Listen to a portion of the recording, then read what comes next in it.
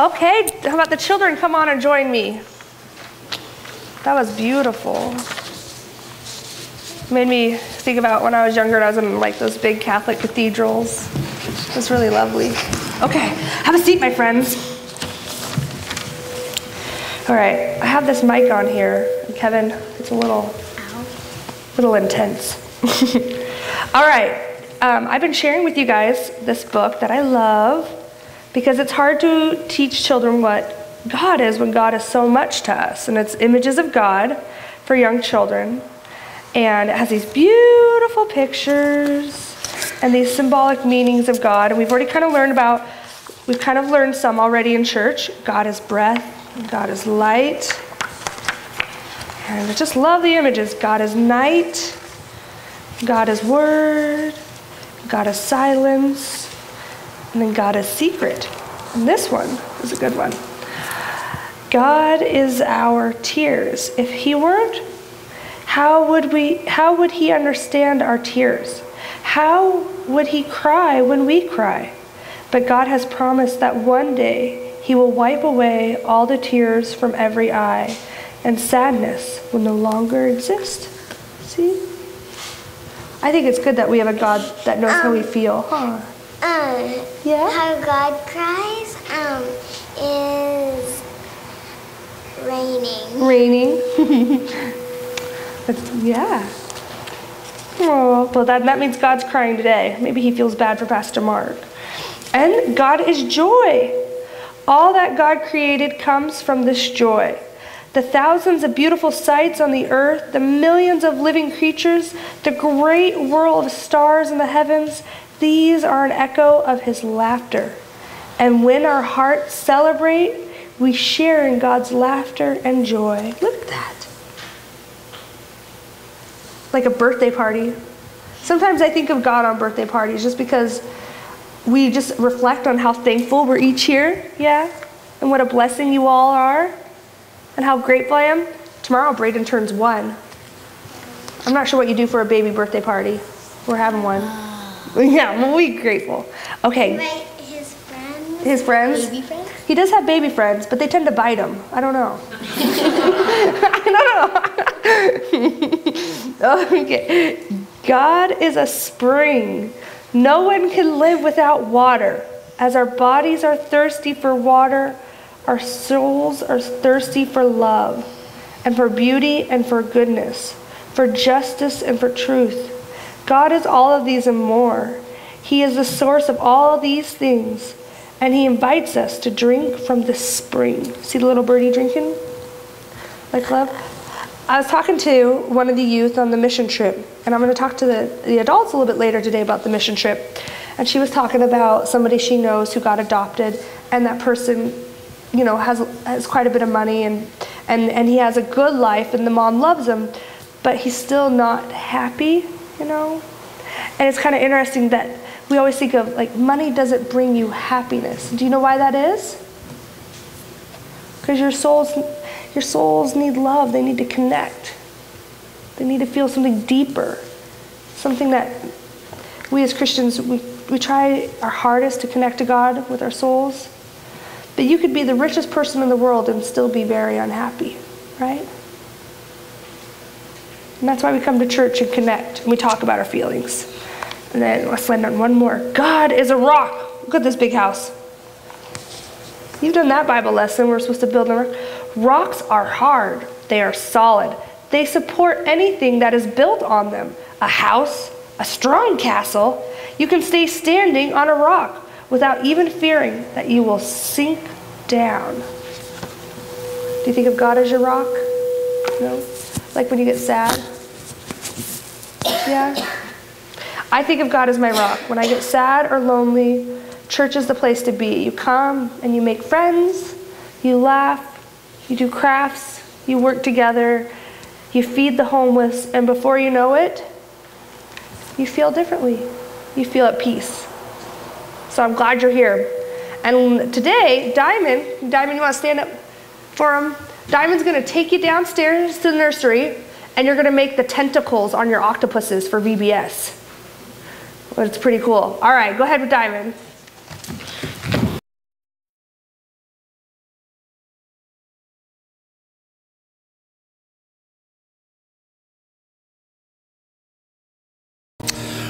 The Old Testament reading this morning is found in Psalm chapter 34, verses 1 through 8.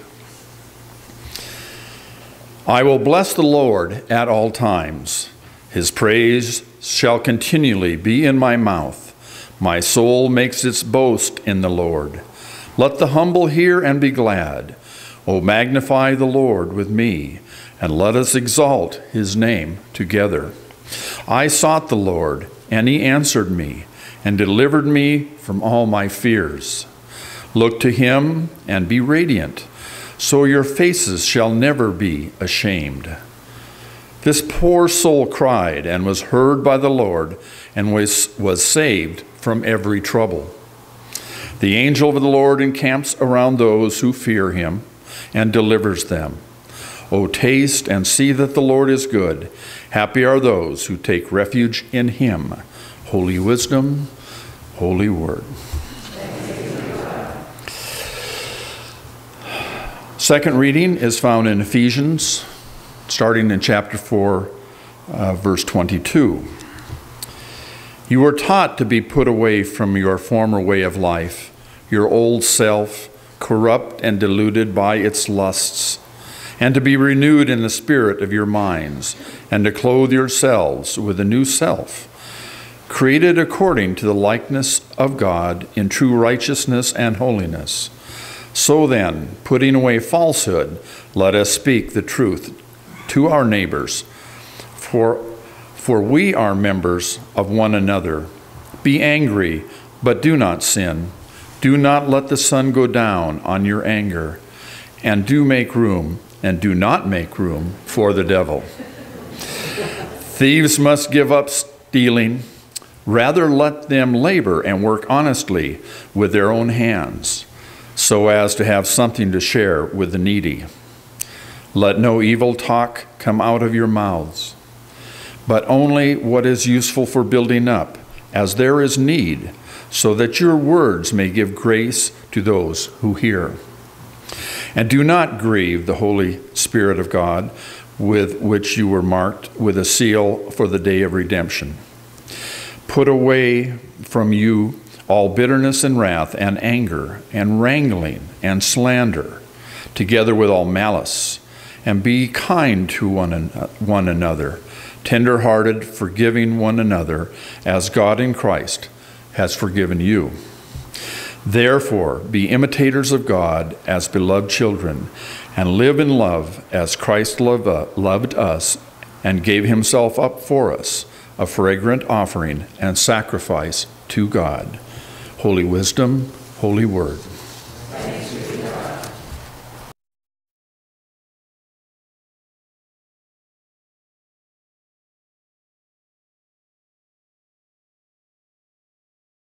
Well, when a door closes, a window opens, and we're very lucky today to have some words from Catherine Lyle. Catherine has double hats here in this church. She's our office manager and also in charge of children and family ministries.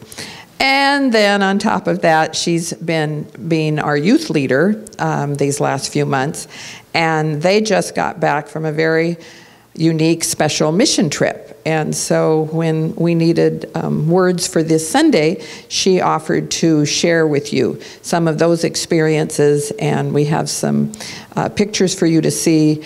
And so we welcome Catherine. Thank you. Thanks. I am glad you are all here. The summer can be kind of quiet time, but I don't feel like it's been quiet. I've seen the church so busy. We've been cleaning rooms and doing things, and the youth have been raising money to go on their mission trip. So the mission trip, it's funny when you think of a mission trip, they're to serve God. Well, before they can afford to serve God, they need to serve before they can serve again. And our youth are just wonderful. They even did some work at Lynn Swedberg's house, at Shelley's house. They are just phenomenal youth. We have a core group of youth. You know how in churches, as people have babies and children, they kind of go like this. We have about 5 to 7 strong youth, and we have coming up 30. So you're going to see a spike in the youth group. We have our core going now. and you're going to see it steadily rising over the next 3 years. And this group of 5 are setting a strong example of what it means to be in ministry with the Lord. And we have not been on a mission trip in a while. We've been without some youth for a while, and this year the youth really wanted to go on a mission trip, and there was a local program, so we thought we'd get our toes wet. I just had a baby, he's turning 1, and I did not have a lot of time to give to the youth, so I said, well, let's go on a local mission trip, and they were very excited about it. And Twinlow, our local camp, Methodist camp, they had this great program where you come Sunday night, you get in your bunk, and you work with several youth groups from around the world, the country, not world. We worked with Minnesotans. There was about 40 Minnesotans. And then we worked with Fairwood UMC. We worked closely with Fairwood UMC. We called ourselves Manitonians because Tyler calls us that. I don't know where that came from, but Manitou UMC is called Manitonians. And so we called the Fairwoods because they wanted to name Fairwoodians.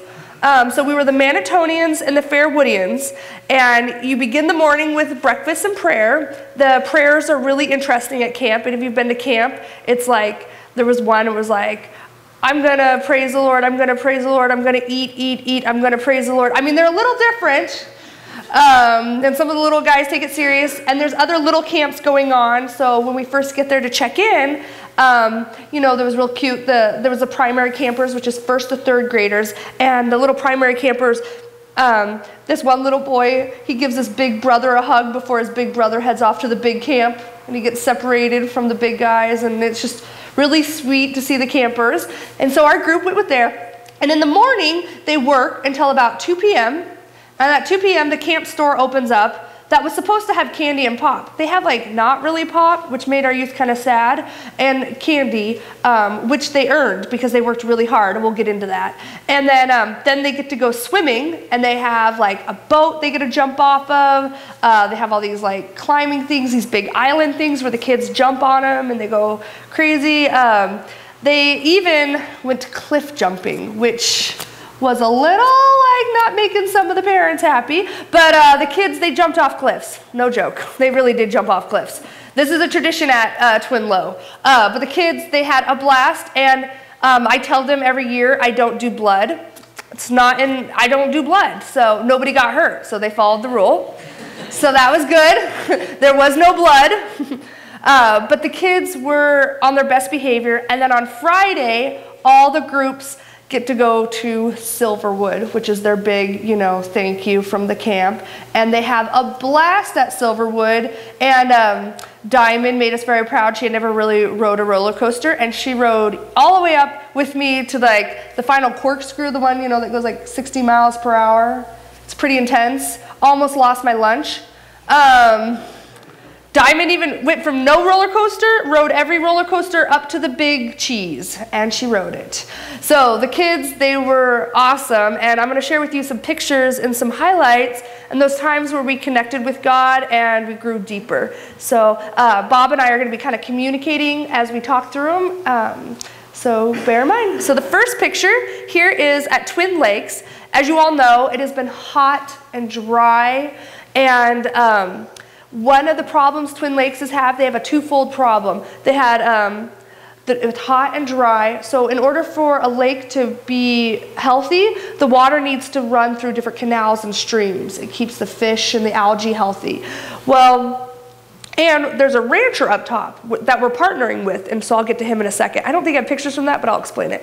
So down here is a canal, and you see where that one girl's standing in the back there? I'm not sure which one it is, but this is us with the Fairwoodians. The water used to be past her head, and now it's barely passable. In fact, a boat could barely get through it. We're not even sure why the boat decided to go through it. We almost had to push this boat through it. But we have to get sand from the bottom of that canal and bring it up shore so water can flow freer. And the youth, this work was, I think the youth worked harder than some people do in prison. I'm not joking. This work was intense work. And it was the first day. I felt like we broke our back that first day. So what they're doing is they got these buckets, and 2 are in the water, and the water is so coarse in sand that I have like no dead skin on my feet. It's really hard work. I'm a pretty down-to-earth blunt person. So the youth are scooping buckets of sand into the buckets, and then we're on a bucket brigade, which I had never been in, and it will keep me out of prison. I will promise you that. It will keep me out of prison. Because then you have to pass these heavy buckets up the side of a hill to pull it out. So let's go to the next slide so you guys can you see where we're going up the side? And there the bucket brigade falls. The tricky part with the bucket brigade is youth don't like to work hard past an hour. That was some heavy work. So we would have our line, like one would randomly wander off from the line and you'd have to like bring him back. Like I'm walking like 5 steps here and the youth were, and I'm not really setting a great example. I used Braden as an excuse. So there's me sitting with Braden by the buckets. But so we'll go to the next picture. You get a good idea. Oh yeah, there's Braden. The lady who heads the Twin Lakes Association, she kind of gives some grant money to help pay for the mission trip. She has a dog, and the dog loved Braden and loved his dirty diapers. Real gross. And anyway, the lady who was kind of coordinating us and coordinates the partnership with the rancher up there, that's her dog, and that's Braden and I. We can go to the next one. And there's, okay, so this explains another thing. So what happens in the lake when it gets really low, and this is being good stewards of God's land, when it gets really low and really mucky, there was like this like marshy island that broke off and clogged the canal. So what Alex is doing there is he took a garden rake and you take it in the water and you slowly stream it across the water to pull out all the sediments and the muck that don't belong in the lake. And then you have to clean it out of the rake. And the girls were not a fan of the muck. I didn't mind the muck. I thought it was easier than carrying sand buckets. But I think they did swap after lunch. But that's what Alex is doing there, is cleaning up the muck out of the bottom of the canal. Okay, we're ready for our next. All right, there's some of the girls. And you can see like some of them are just one, like I think that's Adeline and Jackson, Pastor Mark's kiddos.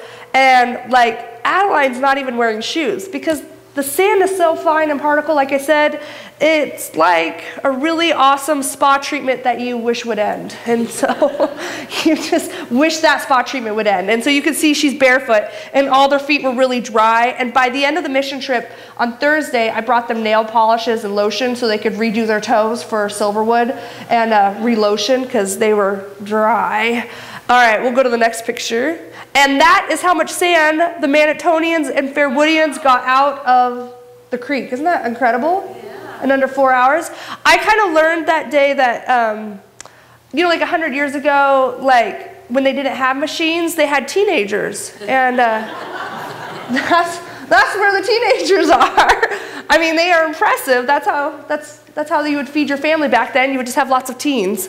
And that is how much, and it was really impressive because once we got the muck out, and that doesn't even show the pile of muck, but once I got the muck out and that sand out, you could actually see the stream getting thicker. Like you could see the water flowing much better, and so it was really impressive. So there's our giant sand pile we dug out.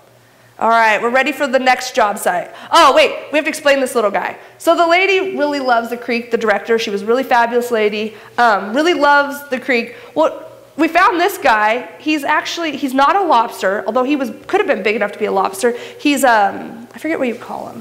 Crawdad, yeah. And one of the kids found it, and he's like, oh, I found a lobster. And she's like, you better get that. I don't want it messing with the species. And she was like freaking out that she thought there was a real lobster. And we're like, how did a lobster get in the lake? And she was like, well, some people dump their aquariums in the lake, and we have to get them out. We don't want them interfering with our species. And so then she was going to kill it, and the kids were like, don't kill it, don't kill it. So this is a big distraction in our workday. And so then she takes a picture of it and sends it to some guy she knows, some biologist or something, and he says, no, actually, it's a healthy adult crawdad. So he got to live. So the crawdad survived the day. And then I chose Monday. I didn't really plan it in my head. Each day you kind of do a different site. I chose this one on Monday because Monday was supposed to be the hottest. And they got to go swimming in the water, you know, during the day. But it also kind of like broke all our backs before the week really began. So I did not think that went through. Maybe next year we'll think about doing the hardest day the last day. All right, we can go to the next. Oh, there's Alex with his lunch and the dog. He's not well trained. He will steal food, diapers, whatever he can get on. There we go. All right, we'll go to the next one. All right, so then day 2, they got to go to a local ministry here called Family Promise in Spokane. You're all familiar with Family Promise. And Family Promise got this really lovely new building. They gave us a really great tour. Family Promise, for those of you who don't know, they work with local area churches and different churches, and families during the daytime stay at this, as a playground, a kitchen, and all the facilities, laundry. And at nighttime, they spend the night at different churches. And it kind of helps homeless, rather than stay at a homeless shelter, it helps homeless families kind of stay on their feet, keep wanting something better, keep them motivated, keep them resources. So that's kind of the design of Family Promise. And when we were there, the youth got to paint a fence in 90-degree weather. And the funny thing is they were excited. After spending 4 hours on a bucket brigade, this looked like awesome. So they were excited to go to Family Promise and help paint a fence. And we can go to the next slide. So there's Alex and, that's Adeline and Jackson. We'll go to the next picture. And there's the girls painting. That one's Diamond and Olivia, and they cracked me up because the girls were a lot of fun. And at this point, they're getting a little tired, so they were looking for the most shadiest spot to paint. So this is the spot they could find. So if you ever go to Family Promise and you walk to the gates, you'll see that there's a gate. I painted the gate, so I kind of followed suit. So I'm not really setting a good example. But those 2 girls were painting right next to the gate, right there. And we can go to the next picture. And then here's Alex. Alex helped to work on a patio with this gentleman.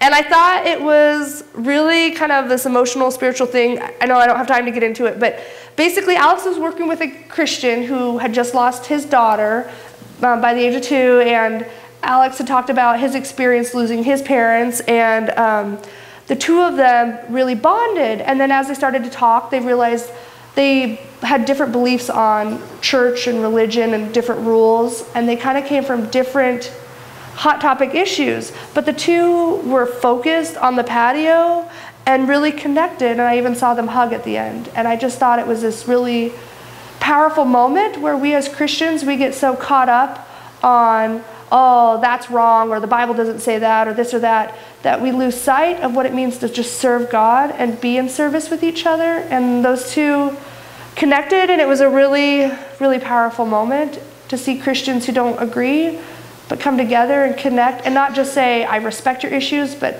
I love you and I want peace for you. And that was a really powerful moment. So, all right, so then, this is the next day, but I'll explain what also happened. That day also, the youth decided, because I told them I needed to come to the church and post pictures to the church Facebook. I don't know if they were like a little resentful or what, but the youth all decided to take a bite out of my lunch. So when I got back to have lunch, I ate the sandwich. I didn't realize that somebody took a bite out of my sandwich. I'm calling them out. Apparently, Jennifer McMurray decided this would be a funny prank. Maybe she was a little resentful. I don't know. But then I get to the apple, and there's a clear bite out of the apple. And then, I'm like, you guys, I don't like it when people touch my food. That's sort of my issue with potlucks and stuff. And I'm like, I can't eat this. And they were so hungry. The youth were extremely hungry. They ate my food. So I don't know if it was their way to mark my food or what. But they each, and then the girl who ate my sandwich was upset that I already ate my sandwich. Anyway, next mission trip, we're bringing more food. There's a breakdown in communication on how much food hungry teens can go through, especially when they're doing manual labor. And these pictures are when they got to serve at House of Charity.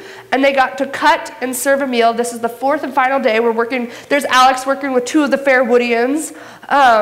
And Alex is cutting up food. And it was a really great last service day project because each day, they got to do different environmental things. And then they also got to paint the fence, and to serve food was a really great way. I think there's another picture. I'm not sure of them serving. Yep, there's Jackson in the kitchen, cutting up the food. I love to see those gloves. And I don't know if there's another one. That might be the last. We'll see. Yep, that was the last. The other day that I didn't mention, on Wednesday that they served, they worked with this rancher. He is donating part of the creek that runs through his land. He still has to move the cows through it, but he's working with them to keep the cows out of the creek. And that helps with the water, and it helps with the life, the resources, and the minerals, because it's so thick. I mean, the water's getting sludgy because of all the minerals and everything. So the cows in the water kind of contaminate the water. So Diamond, and then they had to grab this giant water hose, and it was like a fireman's hose, and they had to hold it with their legs and spray it to water all these new trees and growth. And those girls are ripped. I mean, they are like really strong. Some of the boys, I'm not going to say names, some of the boys tried to help the girls, and they said it was too hard. So Olivia and Diamond are ripped. They are very strong women. And they got to water some of the trees. We went along the top and kind of cut back some of the things from the trees to help the trees grow. And throughout the week, they learned how to serve God by being good stewards of the land, to see the crisis. And it was really interesting talking to the youth. They were like, I knew there was a water crisis, I just didn't know how it was affecting us. I didn't know how it was affecting, what's going on. And they worked for 8 hours breaking their back to try and help the earth. And I just thought that was really phenomenal. And then, of course, painting the fence, which was a fun day to paint the fence. And they got to imagine the kids happy in the playground. And the final day of serving the poor. It was a day that brought us all closer together. The big take home I want to just remind you, I think even as adults, we forgot what it was like to be on mission trips, but driving the youth to and from Spokane or driving them to the different work sites, the youth brought up deep, deep spiritual questions about their soul, about death, about life, about fear. They brought up questions about why does such evil have to exist? They brought up some serious questions, and we had really good talks in the car. We bonded as a group, and I hope that you as adults get to go on adult mission trips again and get to go with youth, because I think that you as adults need those times too, just as much as the young ones do, and bring you closer together and closer together with God. And it was just a really great trip. And I would like to thank all of you for donating to the car wash and donating to the different programs that led us to be able to go on this trip. You guys mean a lot to the kids, and you're making the world a better place. And we hope to go on a trip next year. Thanks.